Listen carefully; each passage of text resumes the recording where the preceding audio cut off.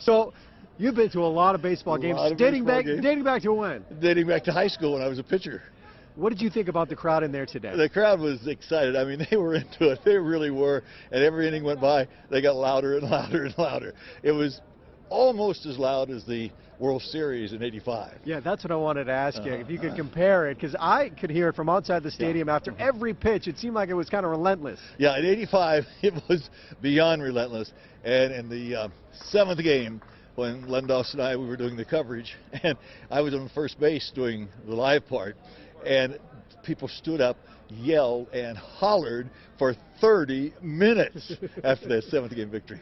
So now we move on, and it seemed like everybody in there was really excited. What about the fact that we had such a tragedy on Tuesday? Could you feel some of the emotion in there with that? Yeah, there really was emotion when the salute was done, the memorials were done, and it really affected, I think, a lot of people, as it should. But what a tremendous emotional turn then into the ball game. It was just an unbelievable week when you think in terms of emotion. Yeah, and I think this game, maybe you can speak to it, really helps folks sort of heal just a little bit, even though there's a lot of healing to be done. Yeah, there's a lot of healing to be done yet, and of course our prayers go out to the firefighters. But you know, if we get to the World Series and win that, there'll be a lot of healing too. All right, sir. Thank you very much. God, thank you. All right.